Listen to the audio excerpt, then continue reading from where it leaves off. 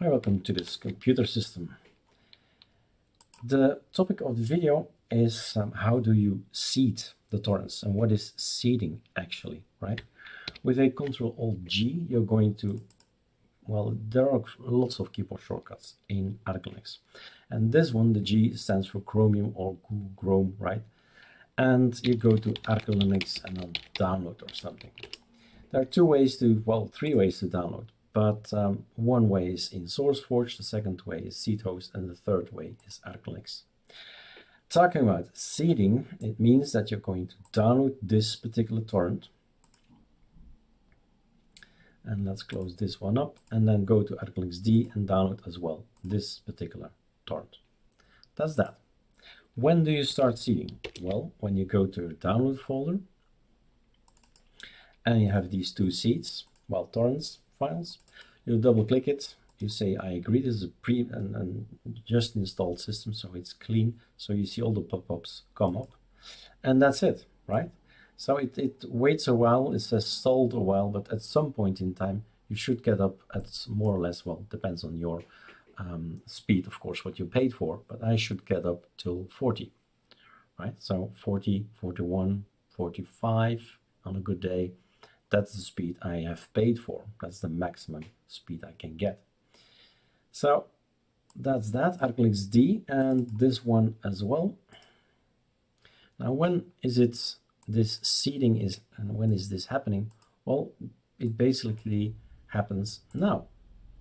At this point in time, there are a few people online. Let's have a look. There are 18 people that leave their computer on and let it seed.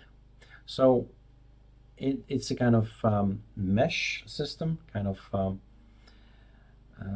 distributed network where pieces of this ISO are coming from you. So you're basically uploading. So it depends if you still have bandwidth available, because it will cost you. It will cost you in bandwidth. So seeding, peers 11, 2, and you can find out the trackers and the peers who's connected to your system and so on. Of course, there are other tools in the sense of other applications. We have qBittorrent. We had in the past transmission. And if you have a look at Yay and then torrent or something, you'll see lots more. There is the Luge here. KTorrent is here for the Plasma guys. Transmission, we had that. And the other day I installed something else I hadn't seen before. So even Popcorn Time says it's a torrent, so which is actually true. That's a Tixati. That's something new I just experienced the other day. Maybe something for you as well. So there's a tip in the video. So seeding is about this, right? That's it. Now you just let the computer on always 24/7 and it seeds. And you can of course keep track of how much you've already uploaded. So upload speed and download speed, that's cool, but there is more. There is a down limit, up limit, you can say, but uploaded is maybe something you'd like to see. How much have I uploaded until in the beginning of days, right? So uploaded maybe in the beginning even. You can put it wherever you want. So at this point in time, I have not uploaded anything. Unless it's this guy. No, I don't think. So you can add more if you want to add other things. Down limit, downloaded, maybe. I don't know. Time active, completed, ratio limit, etc.